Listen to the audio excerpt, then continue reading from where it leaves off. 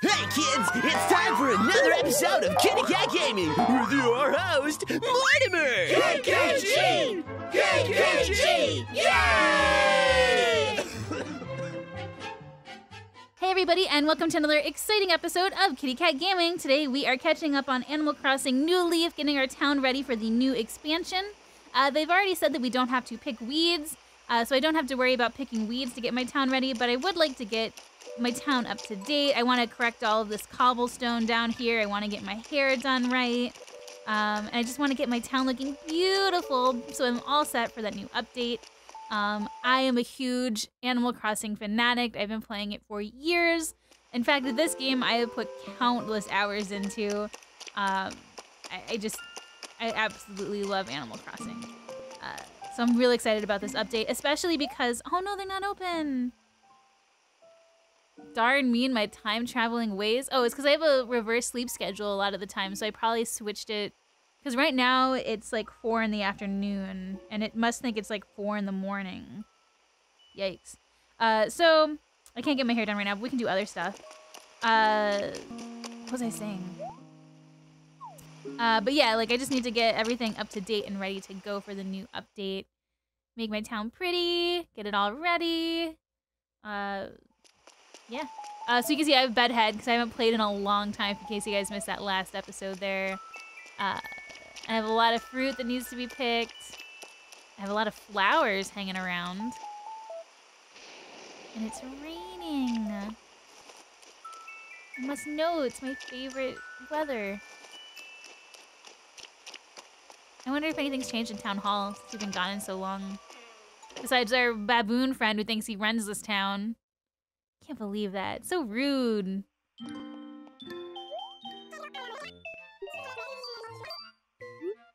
Let's see. How happy are our citizens?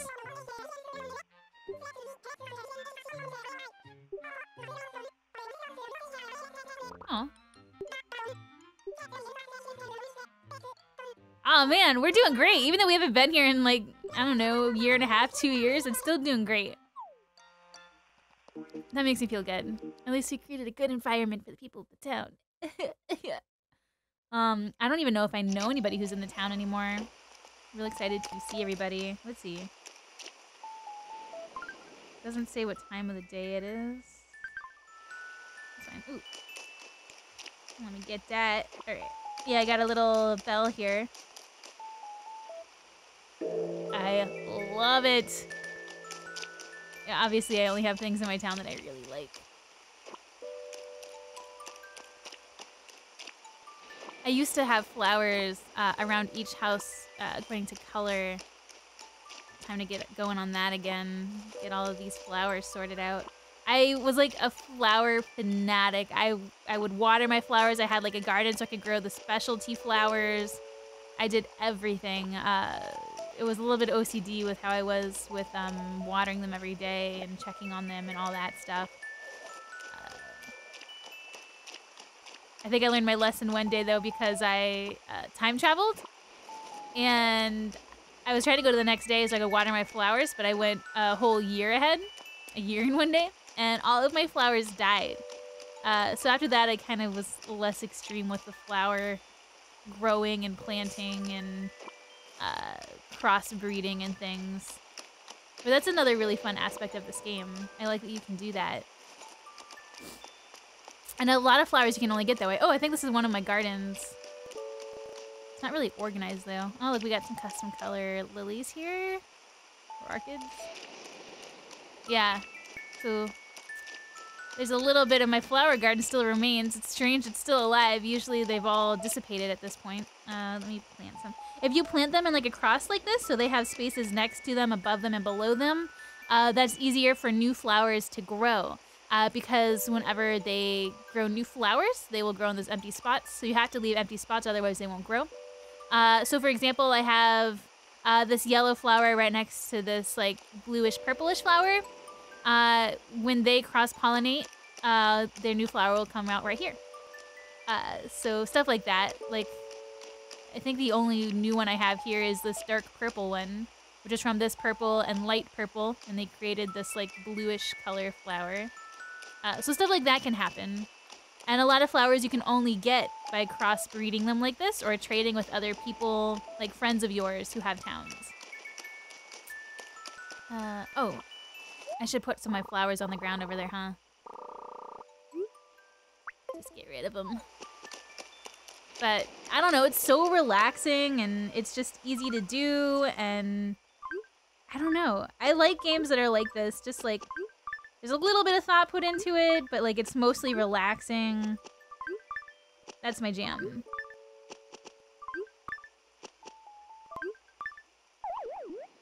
So I guess some other time I'll go through because it's kind of boring and I'll rearrange my garden so you guys can see what it looks like when it's all up and going. Because I have a lot of plants here. Usually they all die.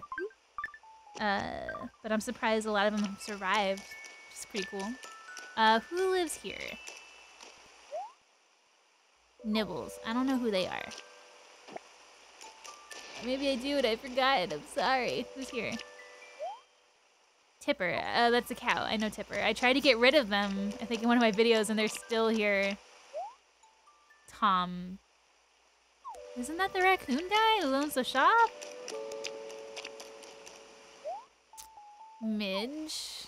I think that's a bird, right? Is that new? I don't know if I had Midge before. Oh, I have another house over here. So I can show you my other house. These are perfect town bells. I got some mail.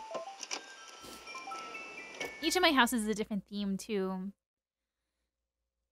Okay, so this is all custom-colored red and black Japanese-style room.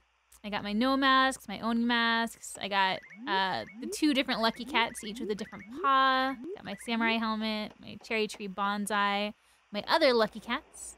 Got the golden lucky cat and the black lucky cat. I got the Happy Home Association pendant on the wall because I got an award for this house. Yeah. This room is pretty cool. This is a complete set once again. Like I said, I am very addicted to getting complete sets in this game when it comes to furniture. I don't know, when I get into Animal Crossing, I get into Animal Crossing. Like, I get everything. Here's another room. Got my school certificate on the wall. Which you can just buy in the store. It's not a certificate for anything in the game. It's just a decoration piece. And let's check out the kitchen. I always put the kitchen in the back. Not so much a kitchen, more like a cabin. Yeah, this room, I think, can be upgraded a little bit more, so you can have more room to walk around, or maybe this is it, but this is the cabin lodge room. I got all of the totem poles back there. I think there's 4 different variety of totem pole. Yeah, I like that room. It's very relaxing and cozy. I'd make it work. I could walk around there if it was real life. Even though it's a little bit of a hoarder, but whatever. What's this room? Oh, it says a cute Victorian style room. Very nice and clean. Ooh, I love that thunder noise. And I got some nice flowers displayed in here. This is my guest room. This is where you guys would stay if you came to visit. You like it, right? I hope so. Oh, I stopped walking there and it showed the time and date. All right, let's see what time it is in this world. 7:55 a.m. And it's one day ahead of what we really are. Okay, cool. So let's check out the basement and then we'll go upstairs and see our bedroom. Oh shit, this is my other favorite bedroom. This is a custom color set. I love this room. Look, I got my pet spider in the corner. That's Otis, by the way. Just custom color everything. This black and purple. I think it's the gothic colorway is what they call it. Love this room. Ugh, that's the bedroom for sure. Oh, what's upstairs? I don't remember. Oh god, what could it be? It's not a torture room, is it? Yeah, one time I played with Ross and he showed us his town on KittyKatGaming. You guys can view that old channel video as well. And he had like a torture dungeon room in the back of his house. So this is the mod bedroom set. It's really cute. I have it all in custom colorway as well. I think originally it was that orange and black that's on the walls.